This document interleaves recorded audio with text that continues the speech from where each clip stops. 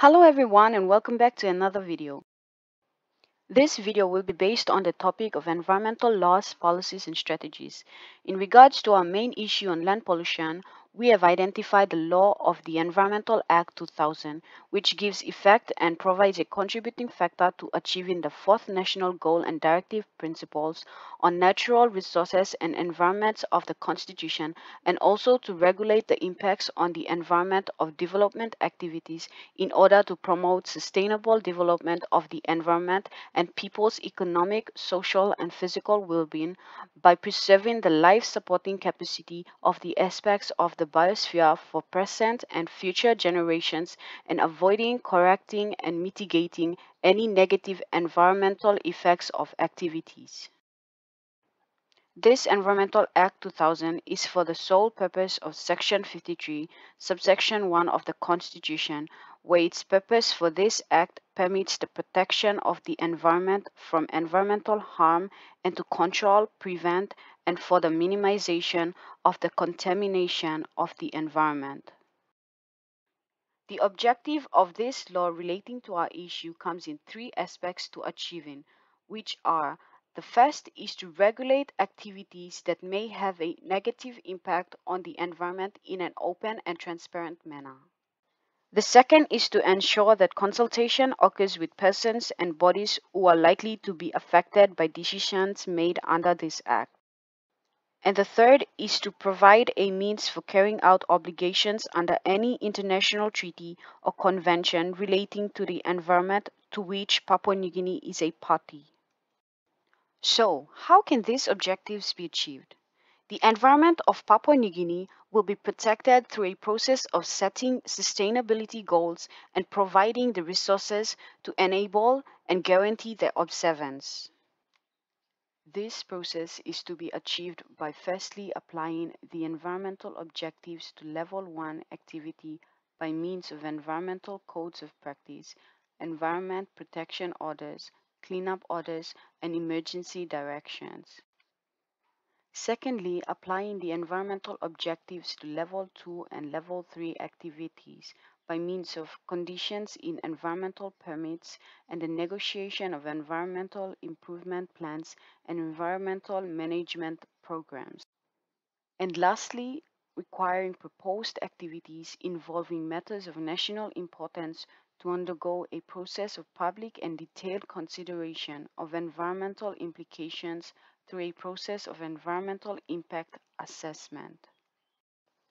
The failure to comply with the general environmental duties may be enforced by: number 1, an environmental protection order; number 2, a cleanup order; or number 3, an emergency direction.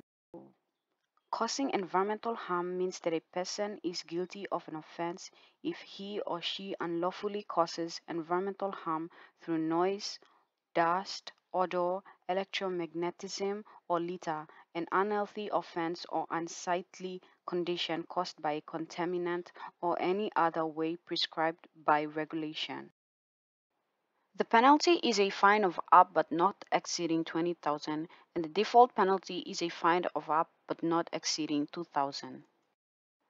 The Act is implemented through multiple environment regulations under the Department of Environment and Conservation through the Conservation and Environment Protection Authority, or CEPA.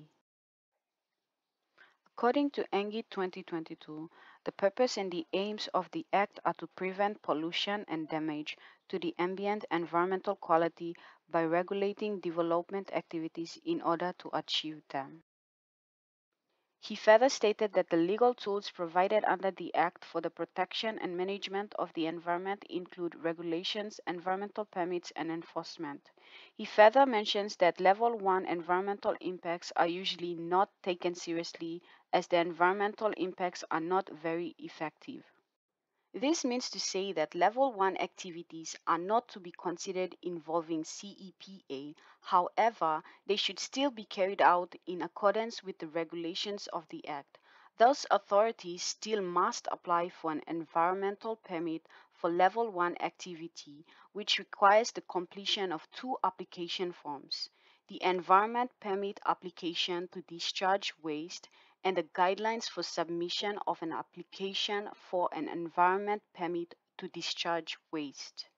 To furthermore clarify, according to the University of Melbourne 2020, in Papua New Guinea, the emendation and regulation of the Environmental Act 2000 form the principal legislative structure for environmental protection, including the protection of social and physical well-being of people, providing constitutional requirements and regulating the environmental impacts of development activities and the management of water resources.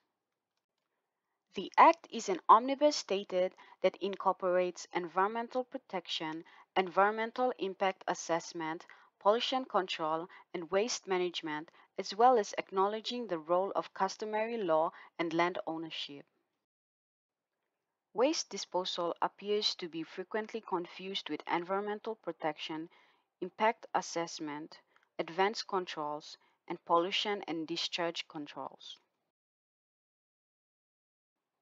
The lack of a clearly defined legislative goal for waste management and minimization in the Act makes assessing the legislation's effectiveness in relation to waste management outcomes in the country difficult.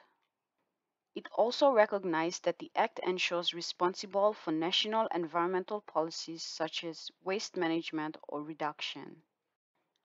The central legislation, the Environment Act of 2000, covers many aspects of environmental regulation and establishes lofty goals.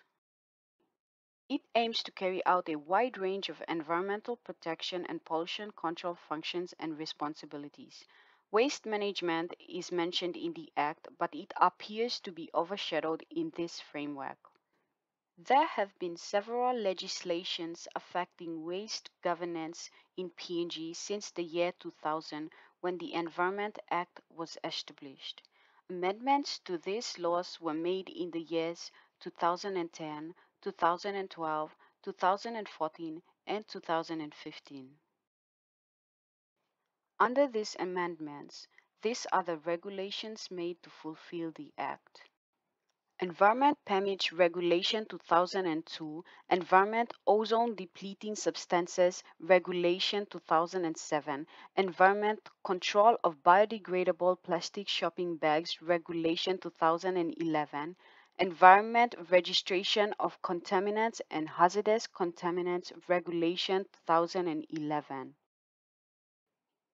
The national environmental legislation, through these regulations, can enable other levels of government to enact bylaws and regulations.